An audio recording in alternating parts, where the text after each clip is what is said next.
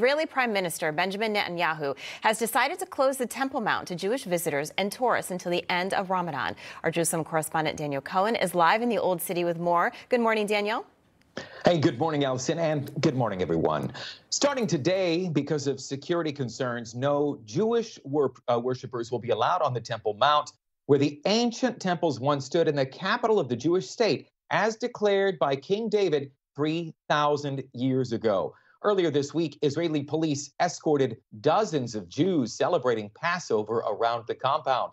They walked, they took pictures. I believe we have that video for you. What they didn't do, though, is pray. It's illegal for Jews to pray on the Temple Mount, or anyone else for that matter, in keeping with the delicate status quo.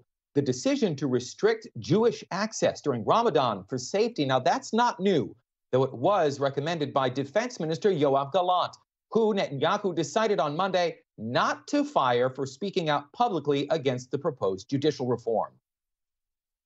There were disagreements between us, even severe disagreements on some issues, but I decided to leave the disagreements behind us. Gallant remains in his position, and we will continue to work together for the security of the citizens of Israel.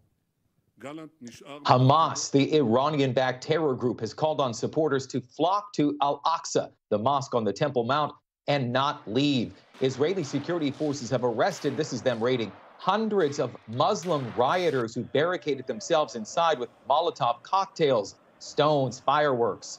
Netanyahu says he's committed to the status quo so Muslims and Jews who visit the Western Wall can pray in peace.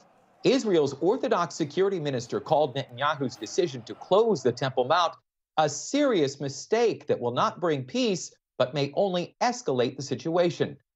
Allison, there are 10 days left in Ramadan, and the last few days have been relatively peaceful. Yeah, well, that's Allison, good. back to you. All right. Daniel Cohen, thank you so much.